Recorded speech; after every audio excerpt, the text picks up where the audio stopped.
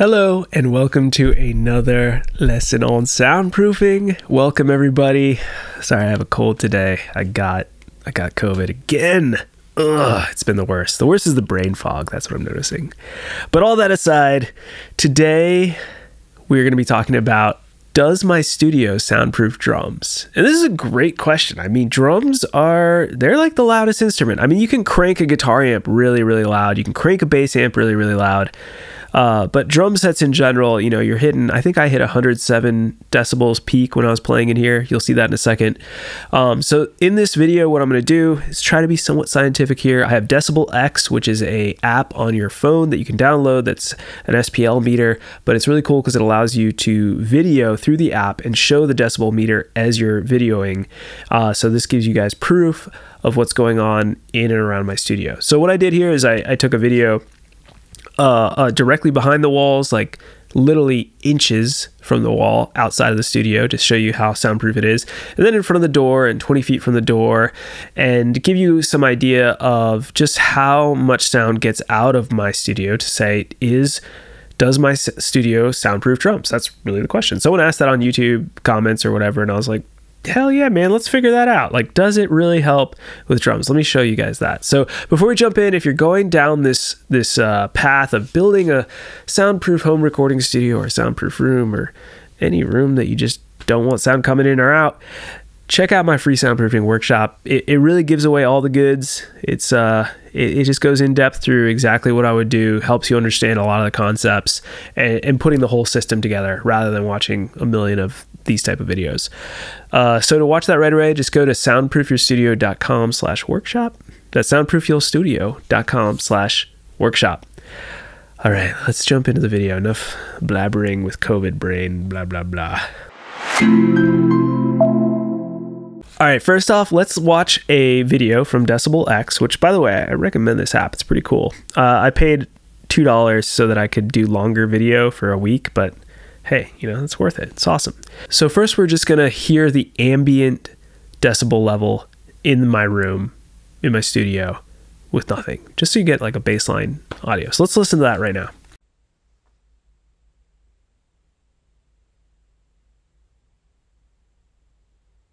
All right, now that we've heard that, it's very quiet in here. Usually it is under 30 dB, usually around that 25 dB range. I even had my mini split not on silent mode, so it could be even quieter if I had done that.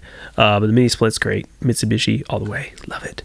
Now let's listen to me playing drums in the room, and you're going to notice a big difference. You might want to turn the volume down for those of you guys who, I'll try to make it so it doesn't spike a lot, but going from very quiet 25 dB to 107 dB, even on a cell phone, can jar the ears.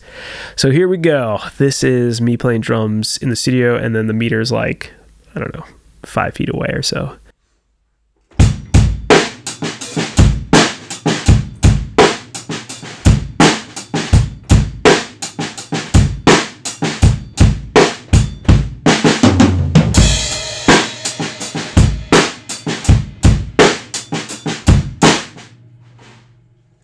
All right, so it was loud.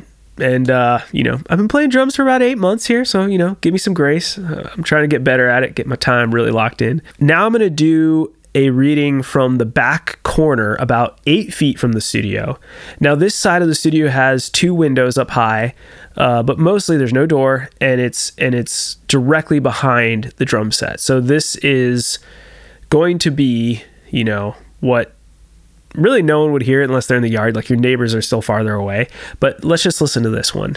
All right, this is from the back corner directly behind where the drum set is. Let's see how this sounds.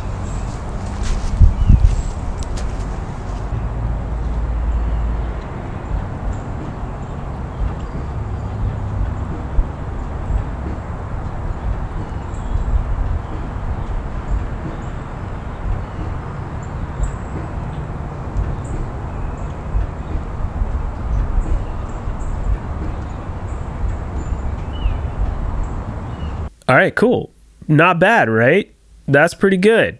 Now let's listen. I was curious. Decided let's put the phone, the SPL meter, right 8 inches from the wall, directly behind the drum set on the back wall of my studio. So the wall, this is the wall right behind me here. My door's behind the camera over here.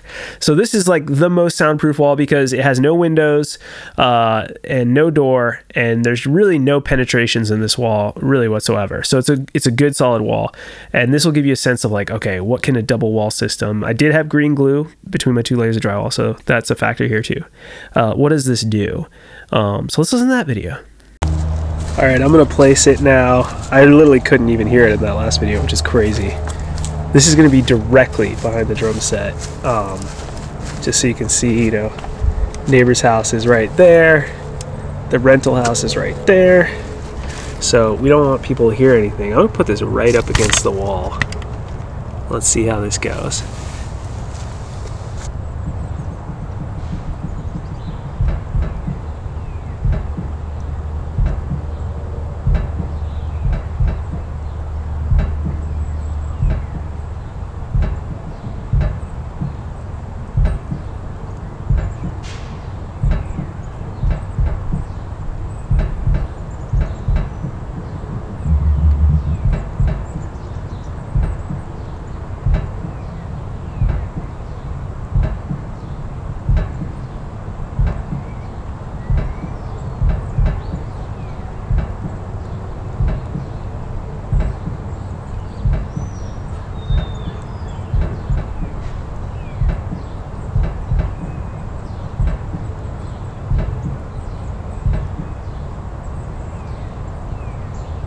Okay, now you're probably wondering, what about the door? The door is always the weakest point. My studio, the door, annoyingly so, is still the weakest point. I've spent over $3,000 fixing and muddling with my door over the years, and it's still not where I want it to be, but it also is fine. Like, I'm obsessed because I'm the soundproofing guy on YouTube, but for you and average people, it would be fine. Like, no one cares. So this is going to be 5 feet from the door, and you'll notice a difference. Like, it's still, you'll hear the drums a little bit more. Well, whatever. I'm not going to talk about it. Let's just jump right in. Listen to this video.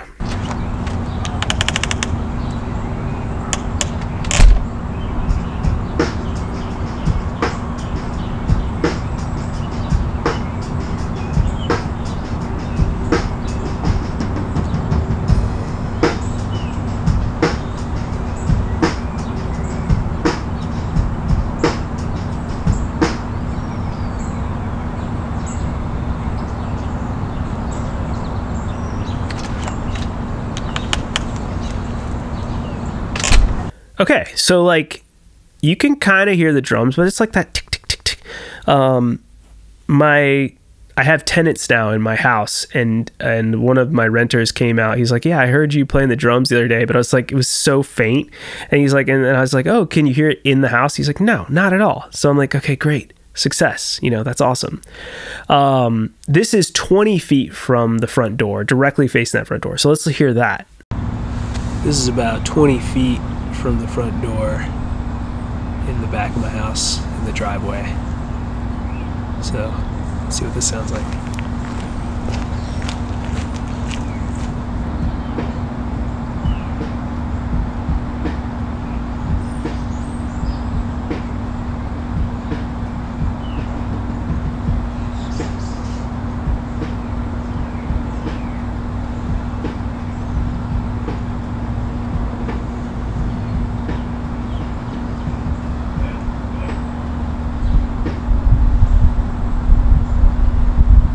Not bad, right? Not bad.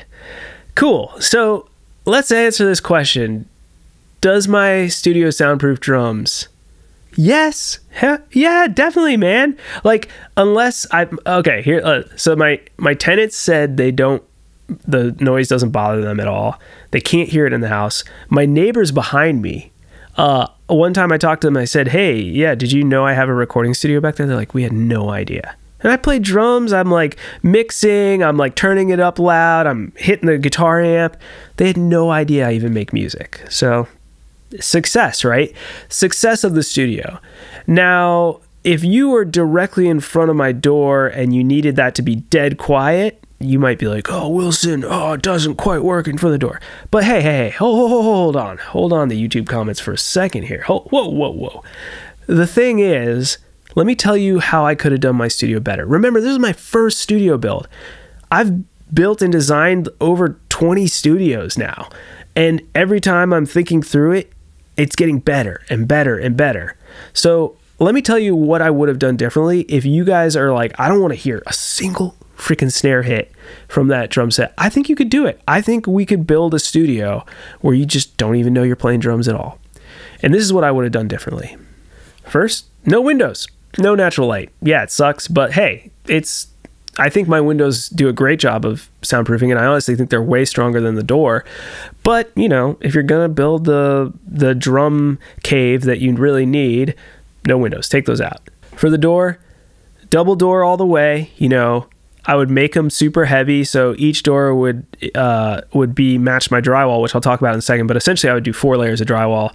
And I'm doing this with a client of mine right now who's a metal drummer, and we're building a soundproof drum cave shed in his backyard. So this is a great example. And I'm making his doors about 150 pounds per door, 2 doors, super awesome seals. It's gonna be great. You're not gonna hear anything. And that's what I would do differently. Even better, if you had more money and more space, is do like an airlock vestibule. So have one door that opens this way, make a little soundproof room, and then you have another door that opens like an L so the doors don't face each other.